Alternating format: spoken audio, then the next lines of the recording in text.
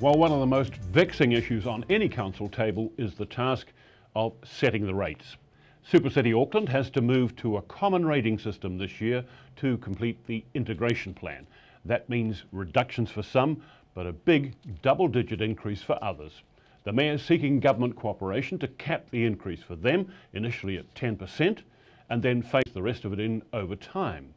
But the Council's Communities and Residents ticket wants a different approach, a flat rate increase of 2.5%, a general annual charge for every property owner of $450, and some cuts and delays for some of those big ticket items in the Council's long-term plan. Just another example of the differences around the Council table. Well, C&R leader Christine Fletcher joins us now. Well, Christine, welcome.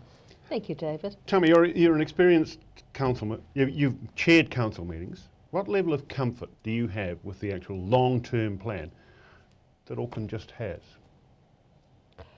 I've got some very real concerns insofar as I think it's already out of date. I mean, a 10-year... This is a 30-year plan or something, isn't it? It's a 10-year plan. Be out of date. It's the 10-year plan, the 10-year funding plan. And yes, I have to say I think it's already out of date. It's out of date because so much of it is predicated on the Central Rail Loop, which I actually support. But 50% has to come from government, 37% has to come from alternative sources. And so much of the weighting has gone into prioritising that, and yet we know it's unlikely to happen in the short to medium term. So we haven't actually given the prioritisation to the other projects that actually might take the city forward in the meantime, such as electrifying the rail to Pukekohe, for instance. Well, I was going to ask you about the priorities, because, I mean, one of the things that seems to me is fairly fundamental is having fresh water. It's having the sewage carried away. It's having the stormwater drains working, and we know that across the whole Auckland region there are major problems, and they're very expensive problems. Are they getting the priority they deserve? There's a lot of unsexy stuff that just hasn't had the prioritisation. I would argue that we didn't give a fulsome analysis to a lot of the legacy council projects that came forward, many of which were signed on the eve of amalgamation, and they were just taken as given, and many of those were very, very costly. So they brought with them some huge liabilities. We haven't given prioritisation, in my opinion, sufficiently to across the region spending in terms of equity. A lot of downtown projects. I mean, fabulous to have the shop front of Auckland. But tell me, please, how does that happen? I mean, that's why we elect councillors. We expect you to actually be able to harness the resources of the council and draw up plans that reflect the kind of thing that the people of Auckland will accept as being proper prioritised work for the city. I think there's two deficiencies. One is the government didn't intend, it seems, that we would have contestability. The Mayor was to put forward his vision, and then somehow it was all miraculously to happen. But I think nobody has a monopoly on good ideas. Yeah, but have they given the Mayor too much power then? The Mayor has a huge amount of power, and I see that they're about to confer the power onto every other council around Auckland, around New Zealand, I should say. Yeah. The Mayor, it's good that the Mayor has executive power, but in terms of the testing of ideas and the testing and the understanding of the consequences of these plans that he's putting forward, there was no budget, there was no support anticipated for that kind of service, which I would argue is absolutely necessary in terms of getting policy formation right. This is the service to the councillors as opposed to the service to the Mayor.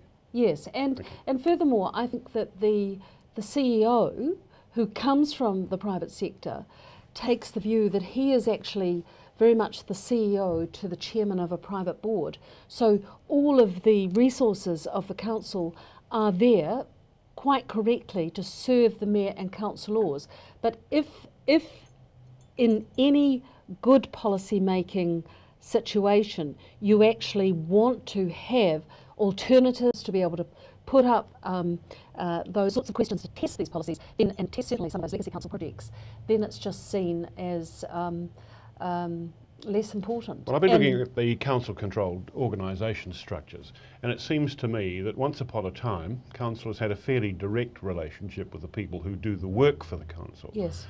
Today it seems you've got 3, if not 4, layers of boards and management between you and the people who do the work on behalf of the council. Well, I think councillors are taking, yes, it is correct, and I think councillors are taking a while to understand how they can actually influence the work of the CCOs, in that it's through the statement of intent, which is an agreed contract. But what is fundamentally lacking is the clarity around how much money is actually going to be involved. So councillors can come up with a shopping list of all manner of things that they would like, but if those funds are not there, and what we haven't seen is through the LTP process, a very clear understanding of what projects are going to be in and what projects are going to be out. But and how can you be accountable to the people who elected you if you don't know that? Well, I how think can you actually be accountable?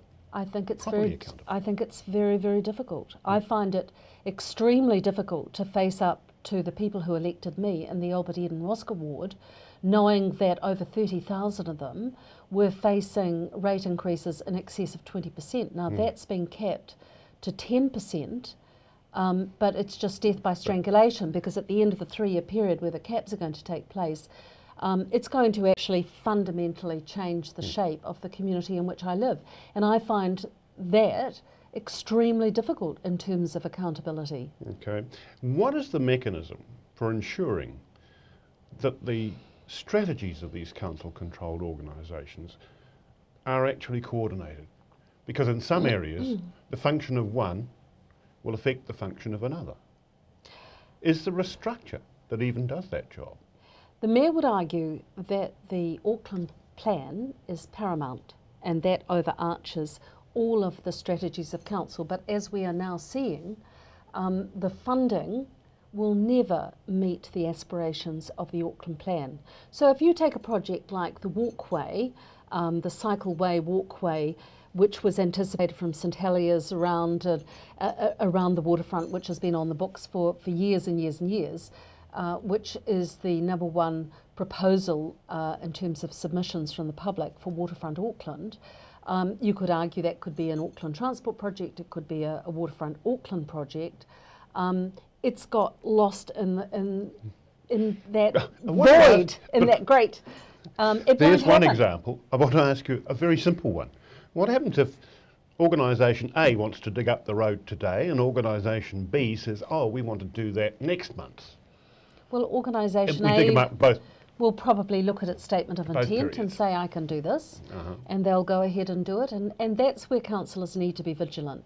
And I would argue one of the biggest failings of this current council is that we have tried to be micromanagers rather than governors of this wonderful region, and we have not sufficiently well delegated the powers that should have gone to local boards, and we have been working in too much detail on micromanagement of lesser issues. Let me ask you another thing, and this may be an unfair question in a way to you. Oh, David, I'm sure that wouldn't be unfair from you. We'll see. The accusation is levelled that the Auckland City mothership is actually exercising too much influence for the outer communities. Can you see that? I would argue that probably the Waitakere mothership is also exercising a fair bit of influence on other activities. Yeah, well, but yes, I can. I mean, the complaint actually came from Manarewa, let's be honest. And I would actually share that view. As much as I think that we've really got to fundamentally move a lot of these major transport projects, the introduction of the electric trains, for instance, and some of these very important big projects, that is going to really transform rail as we know it in Auckland. I don't think that gives us an excuse to actually throw so much weight in the downtown area. We're not seeing the funds going out into the region equitably, and even other parts of central Auckland, we're not seeing them equitably dispersed. So yes, I would share that concern. Let me ask you also, do you think sufficient resource and autonomy has actually been devolved out to the local boards? No, I don't. I think the local boards, they live with it. The vision that I thought the Royal Commission had in their recommendations to government was to give the governing body of council a very high level strategic overview on those big projects that we need to advance and to give a lot more autonomy to the local boards. And we have not given the local boards the opportunity to be able to exercise, I think, the decision making in their own communities. What has the change done to the nature of the relationship between the council and Auckland local government and central government?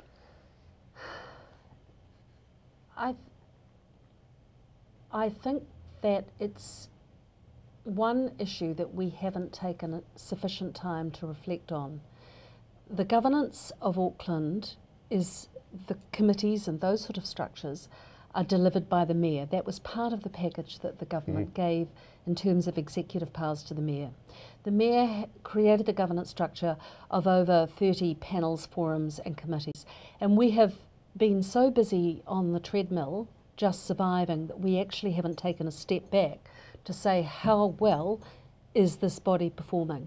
But the really important things that are on your agenda actually require partnership between central government They most and certainly local do. government. And there's only Well, really who manages that partnership? There's only really three things that we had to do, arguably four.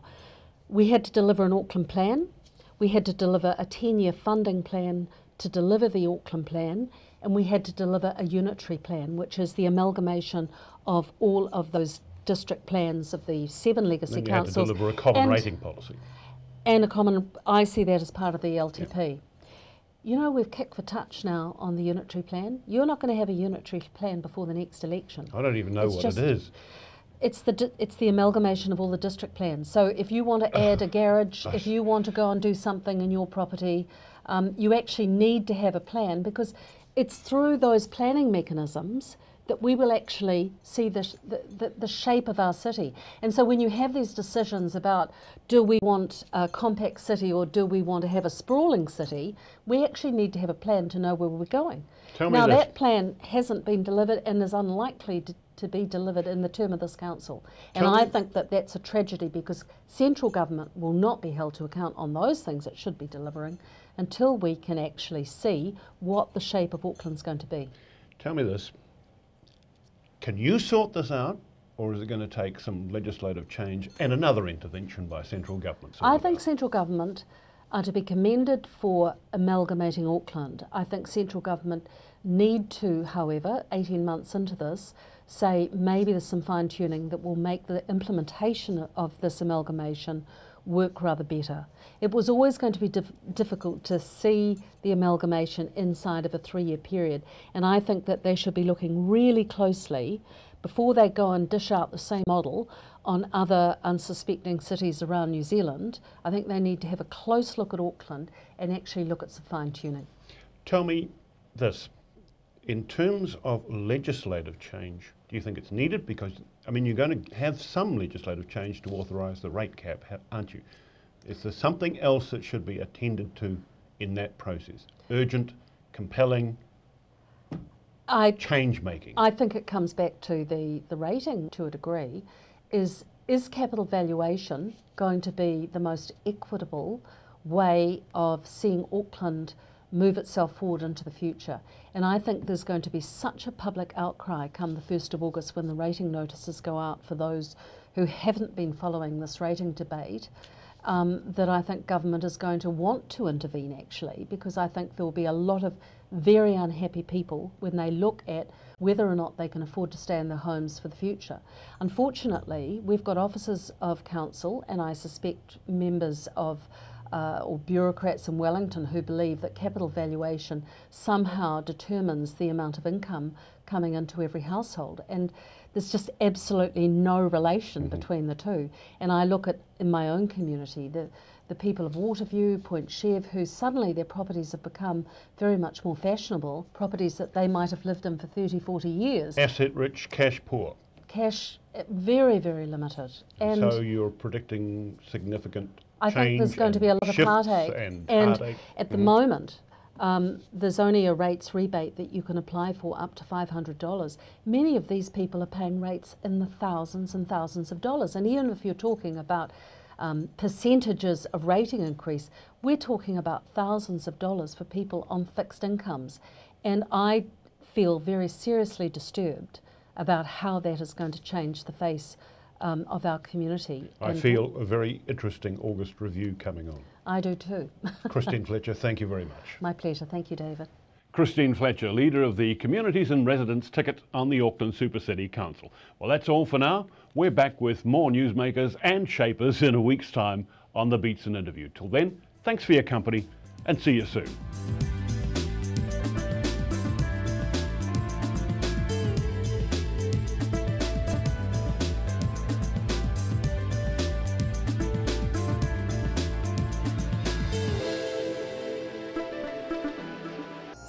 Supporting local content so you can see more of New Zealand on air.